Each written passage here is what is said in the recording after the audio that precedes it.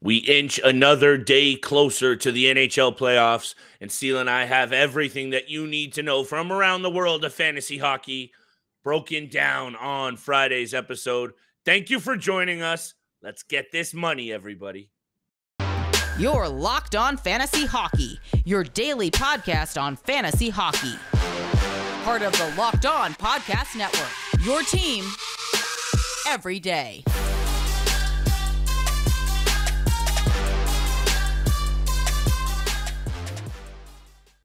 Welcome back inside the lab. That is the Locked On Fantasy Hockey Podcast, Friday edition. Thank you for making us your first listen every single day. You are joined by your co-host, Mr. Steele Roden, and your boy, Big Flip Livingstone. Thank you for holding us down all season long. I keyed it up off the top. The playoffs. Steele, we can't wait. You're tweeting about it. I'm foaming at the mouth. These playoffs are set to be one of the best that I think we've seen in a long time. We've alluded to that over the last couple of weeks. And before we get there, we got some big injury news out of the reigning champs, the Colorado Avalanche. We're going to talk about those implications.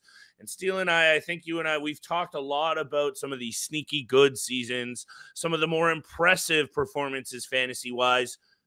You also need to know some of those more disappointing ones, because maybe that's going to affect their draft stock next year, Steele, or maybe potentially more importantly, you can pounce on these guys while they're having a little bit of an off season.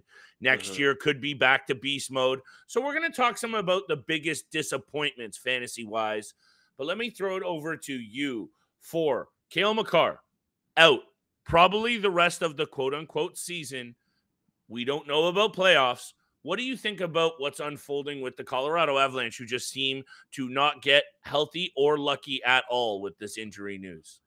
Yeah, it's been happening all season long. Again, one of those teams that has struggled with injuries all year long, but have somehow come out on the other side in an okay position right now. Obviously, at the top of the Central Division, you look at some of the other teams that have dealt with injuries all season long. Nashville being one of the most recent ones, Columbus being one of them as well. A couple of those other teams in the Eastern Conference, but Colorado has been in that same category of struggling with injuries to key players. Like Cale Makar, like Nathan MacKinnon, like Gabriel Landeskog, who hasn't even touched the ice all regular season. But they've still found a way to dig deep, rely on other guys like Alexander Georgiev, the new goaltender in the blue paint for them.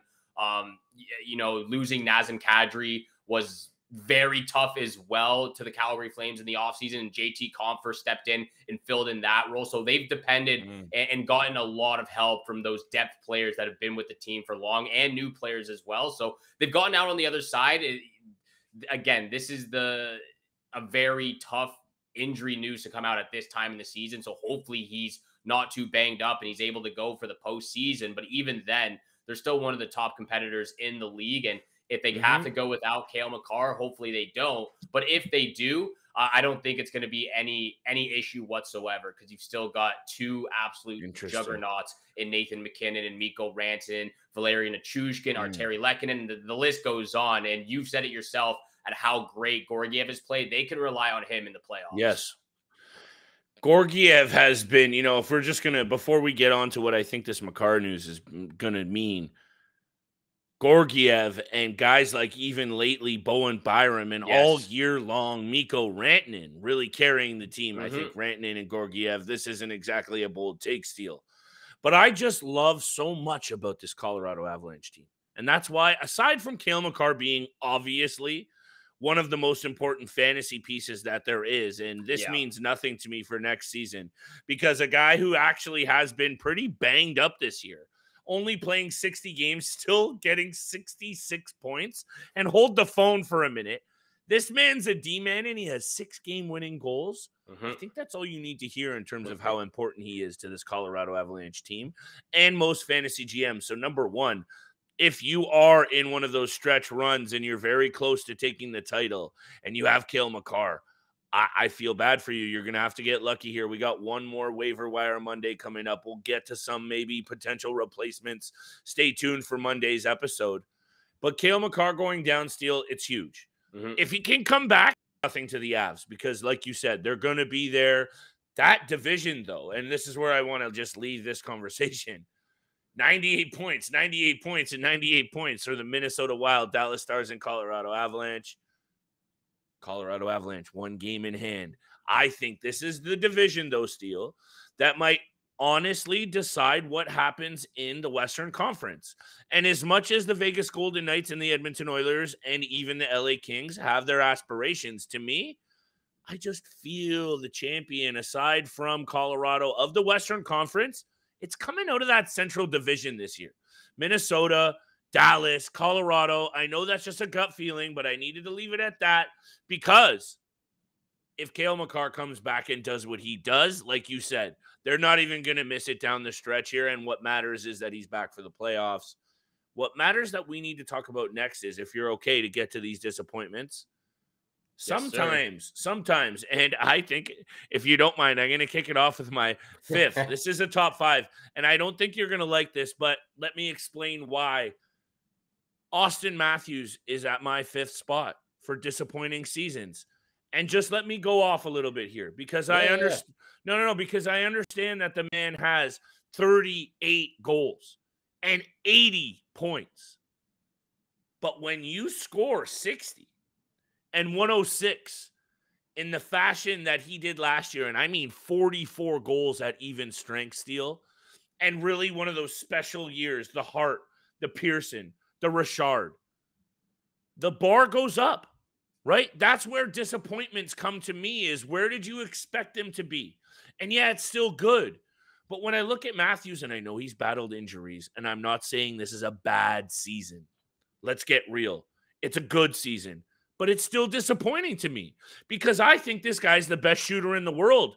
And I know Connor McDavid's doing what he does. But if we're talking about pure shooting, when they're on their games, Matthews is still my guy. But it's a disappointing year.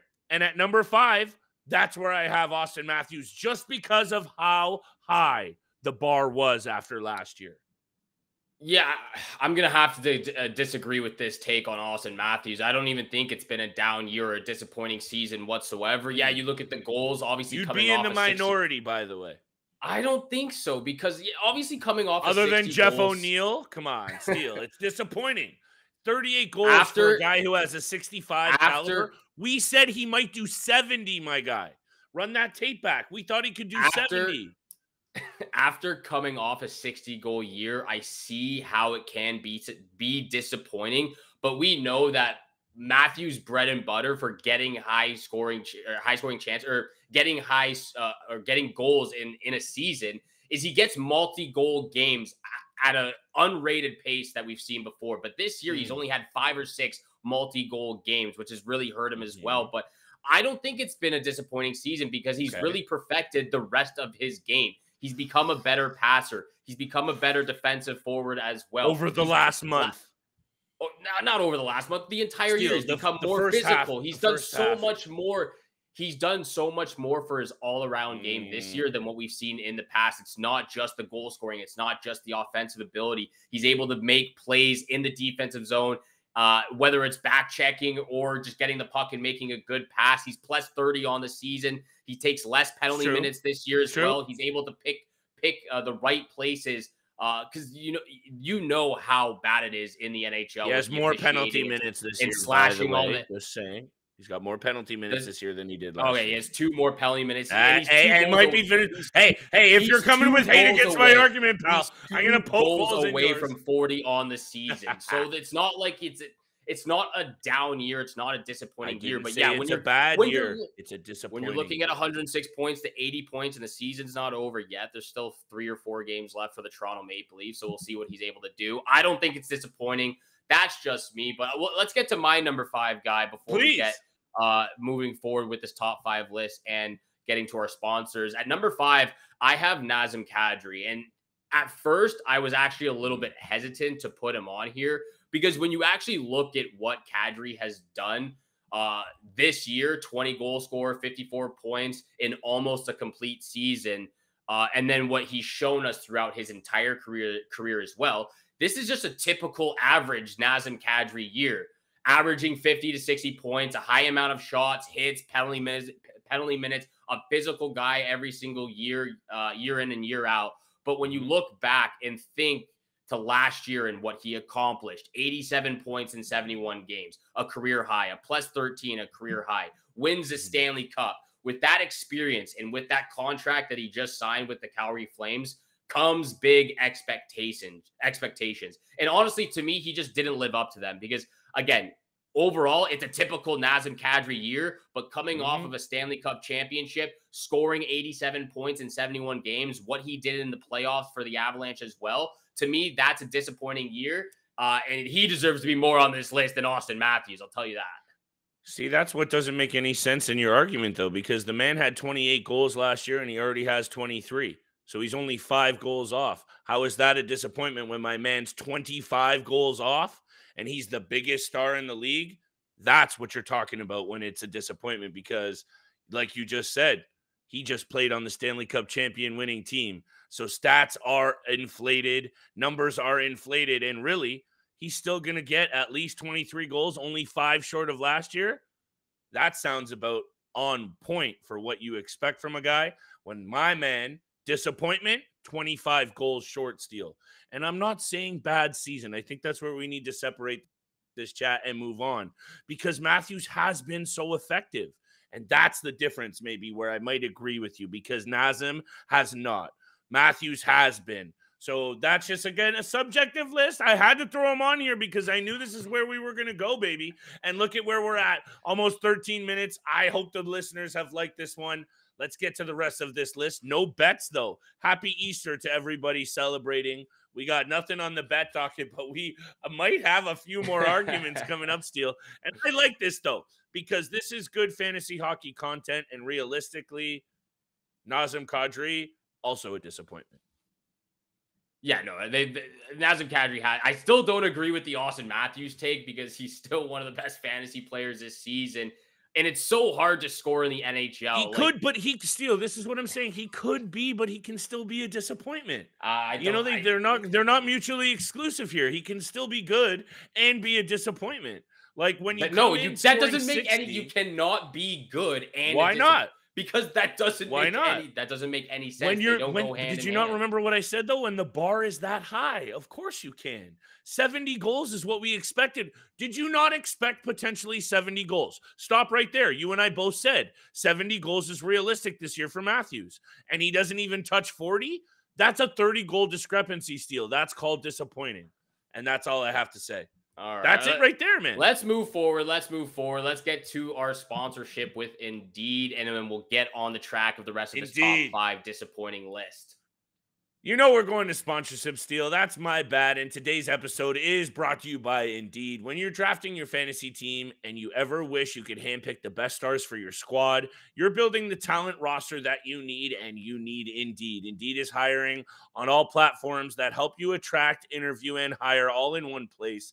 Don't spend hours on multiple other job sites looking for candidates with the right skills when all you need is Indeed. Find top talent with Indeed's powerful hiring tools like matching, assessments, and virtual interviews. And if you hate waiting, Indeed's U.S. data shows over 80% of Indeed employers find quality candidates whose resume on Indeed matches their job descriptions the moment they sponsor a job. And candidates invite you to apply through Instant Match are 3 times more likely to apply for your job than candidates who only see it in search, according to U.S. Indeed data. And with Indeed matching, as soon as you sponsor a post, you get a short list of quality candidates whose resumes on Indeed match your job description. Boom. It's hiring at warp speed. Indeed knows when you're growing your own business, you have to make your every dollar count. And that's why with Indeed, you only pay for quality applications that match your must-have job requirements. We've been talking to you this 1 minute. 16 hires have been made on Indeed to our data worldwide. And when you sponsor on Indeed, you know that you are 3 times as likely to get a hire. Visit Indeed.com/lockedon to start hiring now. Just go to Indeed.com/lockedon. That's Indeed.com/lockedon. Terms and conditions apply. Cost per application. Pricing not available for everyone. Need to hire? You need Indeed. And thank you so much for making the Locked On Fantasy Hockey Podcast your first listen every single day. Don't forget, we are free and available on your favorite podcast platform, including YouTube. So make sure you hit the subscribe, hit the follow button. We appreciate all the love, all the support you show us every single day. Let's get back on this top 5 disappointing fantasy hockey seasons in the NHL right now. Getting off a hot debate with Auston Matthews at number 5. Absolutely crazy, in my opinion. You guys be the judge out there. Leave some comments on the YouTube channel. Let us know what you think of this top 5 list. At number 4 for myself, this one's going to be very, very quick because he's not, a star in the league. I just thought he would have been a little bit better, but it's Joel Farabee of the Philadelphia Flyers.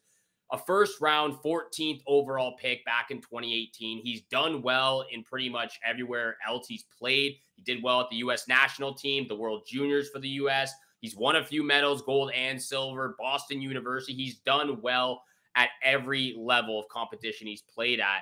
And at this point, 4 years into the league with the Philadelphia Flyers, I thought that he would have been a guy that the Flyers, the organization, and other teammates can look to kind of depend on and can depend on for many more years in the future. But, fantasy-wise, I'm looking at guys like Konechny, Scott Lawton, Morgan Frost, Owen Tippett, even Noah Cates now, over a guy like Joel Farabee, who I've mentioned as, a late-round draft pick who has potential but just hasn't really lived up to it. Again, just averaging 33, 34 points a season. The more games he plays, it stays stagnant. So I just thought he would have been a little bit better, but we'll see what holds up for his future next year with the Flyers.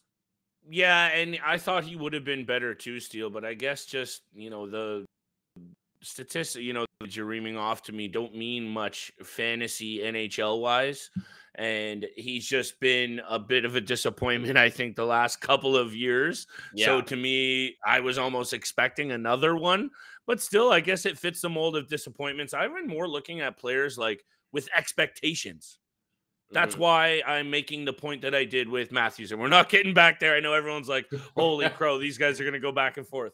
It's expectations. So Joel Farabee, for me, expectations were mid at best. So I hear you, but he's not close to the top of my list, especially when you're looking at a guy who had 9 shutouts and was right there in the mix for the Vezina. And this year, he's almost at a 3.0 goals against with 1 shutout in Jacob Markstrom. This is where it's disappointing for me. And honestly, Steele, when you said Kadri on this list, you and I think, could have built a top 5 of disappointing seasons, honestly, with Calgary Flames players. Mackenzie Weegar could have been on here. Huberdeau's at the top of both of our lists, and we'll get there. But you know what I'm saying? That's just kind of, for me, that's what fits the disappointing mold. So maybe I'm hearing you on the Leaf side of things because they're about to go to the first round of the playoffs. Matthews is still going to touch 40. But I hope you also see my side of things. But yeah, Markstrom, 1 shutout. He has the, 891 save percentage, Steele, from a guy he's averaged over 913 his whole career. This is just a huge disappointment for me, straight up and down. Yeah, there's a lot of Calgary Flames players that should be on this list, but we had to be a little bit diverse with the players we choose from. At number 3, I actually have a goalie as well, and it's Jordan Binnington of the St. Louis Blues. And if you didn't think that he was done after the season he just put up, he is officially done. Binnington had his 15 minutes of fame. He came into the league, overnight sensation, and I've never seen an overnight sensation burn and crash this hard.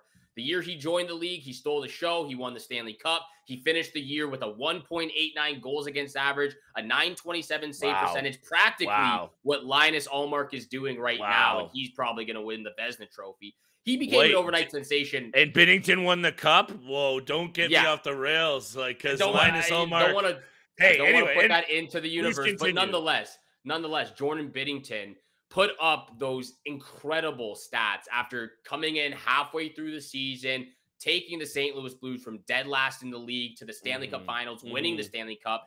And every single year since then, the goals against average has gone up and the save percentage has gone down. It gets worse and worse every single year, where it currently resides at a 3.36 goals against average and an 892 save percentage. And to make matters worse, Binnington is actually 5th. He's 5th on the team, the St. Louis Blues, in penalty minutes. 29 penalty minutes on the season. What and a number. To me, the Blues made a horrible choice in trading away Ville Husso instead of Jordan Binnington. Obviously, good point. Salary cap, $6 million contract. You got to deal with that. But the Blues possibly could have been a very different team if they had Husso instead of Binnington. But what can you do at this point? Nonetheless, I have first single-handedly been let down by Jordan Binnington this season, fantasy-wise. Never again am I drafting Jordan Binnington. He is a waste of a draft pick. Do not draft him. You just summarized that very nicely, my friend. And as much as because you got me all fired up about my Matthews situation, I want to poke holes in all of your players, but I'm with you. And maybe it's like we saw this one coming a little bit because he's been coming unglued at the seams, last postseasons, shenanigans with the water bottle throwing and whatnot. But at the end of the day, it's just disappointing. And he was probably, those magazines we like to buy, Steele, at the top of the season. He was still in that top 10 echelon of goalies or right amongst them. And I would say stay away with him with a 10-foot pole. We're going to get to, I got 3 guys left, Steele, 2 D-men actually. And I think the obvious number 1 disappointment on the season. And we need to leave that one very short. So why don't you bring us back from break and I'll hit you with my 3 and 2 guy.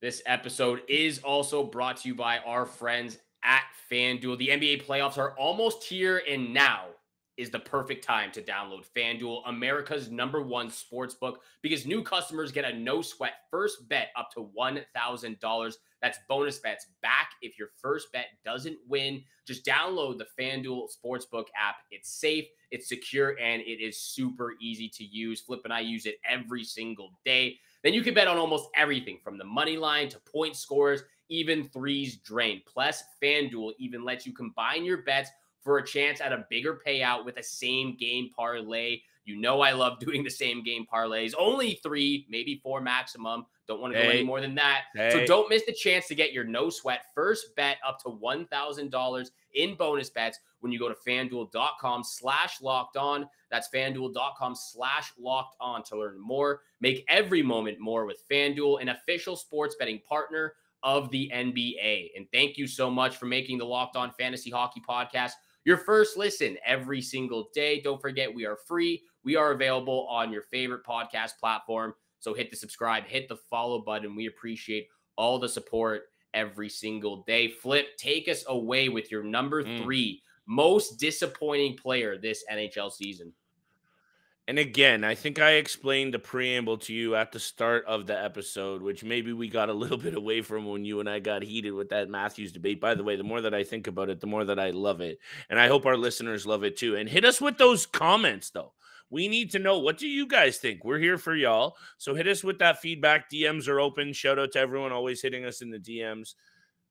Aaron Ekblad for me, Steele, after what I saw from him last year. And I think this is a player a little bit that you and I talked about. And the injury caveats come into play here. So maybe this was a guy because injuries have happened. It's a little bit unfair to put him on this list, perhaps. But when I see him at his top, I expect so much from this player, Steele. And you and I are hockey guys. You've played, I've played. Not anything elite. But to me, Aaron Ekblad checks all the boxes. Fantasy or just on the ice. And last year, 15 goals, 42 assists. 57 points, plus 38. And this year, he's at minus 13. So just to start there. And I know he went off the rails a little bit with injury, but he got the real full run out here at the second half of the season and most of the year. So for me, 67 games and only 35 points. When I expect him to be 45 plus, and he proved it last year, maybe this is one of those ones that could be off the list. But when you finish, top 5 in the Norris last year, and then you come back at minus 13 and only 35 points, to me, that's really disappointing because I was expecting a lot more from Aaron Ekblad this year, and I believe you were too when you drafted him. Yeah, I knew our top guys would be almost the same or the same. I also have Aaron Ekblad. He's the number 2 disappointing player on my list as well. I almost had Victor Hedman up on this list as well, but I decided not to because Victor Hedman, to interject, is at number 2 for me. So there you go. We have it and covered. that's fair enough. So he was going to be on the list, but he's not on the list. I ended up going with Aaron Ekblad, and honestly, his all-around game this year has been pretty atrocious. 35 points on the year, which is 22 points less than last year. Like you said, minus 13, which is the second worst in his career as well. Ouch. You look at the peripheral stats. The peripheral stats are actually up. He's shooting more. He's blocking more. He's hitting more. But unless you actually execute the major categories where you collect all your fantasy points, the peripheral stats don't really matter. That's why a lot of those guys are on the waiver wire because the peripheral stats are good, but they don't get any goals, they don't get any assists, and they get no power play time. And Ekblad he's had the opportunity, but he just hasn't lived up to those expectations. And like you said, I took Ekblad way too early. I didn't agree with you then, but I do agree with you now. I took him too early in our fantasy draft. He was a huge disappointment all season long. And if it wasn't for Brandon Montour and Matthew Tkachuk leading the way, I don't even think the Panthers would be close to a playoff spot right now because the Panthers have been disappointing. So if Tkachuk doesn't go off for another 100-point season and Montour doesn't fill in the shoes or fill in the skates for Ekblad, then it's going to be a disappointing season for the Panthers, who are still battling for that second wildcard spot. And the fact that they've had to rely on Alex Leon or Lyon, whatever you call this kid. And he has been playing well, but the fact that you have to basically rely on a third stringer Steele to get in there. What do the Boston Bruins do with these Florida Panthers if they cruise into them at the first round? It's going to be a quick dismantling. I'm going to say 4. You and I are going to get to these predictions, and I'm so excited.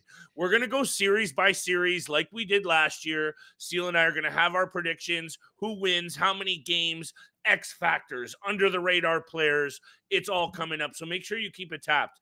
But seriously, if it is the Panthers that squeak in their Steele, because I'm with you, I'd actually rather see Sid. You mentioned Ovechkin out, Sid out. That would be sad. Anyway, Florida Panthers, I'm with you. All of those takes very quickly. Former Florida Panther. And I said I had Hedman at 2. And the reason why I had Hedman at 2 is because he has half as many points as he did last year. Yeah. He also is only at plus 12. That's half as good as last year. Penalty minutes are down. And what's honestly most indicative of me seeing him have a bad year, and I know that's not a fantasy number directly, takeaway giveaways. Last year he was even. This year he's giving the puck away at almost a 2-to-1 rate, Steele. Wow. That means a defenseman is not playing his game. That's it. So he was at number 2 to me, but I know he still brings the value in a lot of leagues. Like maybe he wasn't as big of a disappointment. So I understand why he didn't make your list. And let's wrap this show up with, by far, the biggest disappointment of the year in Jonathan Huberdeau. Take it away, my friend.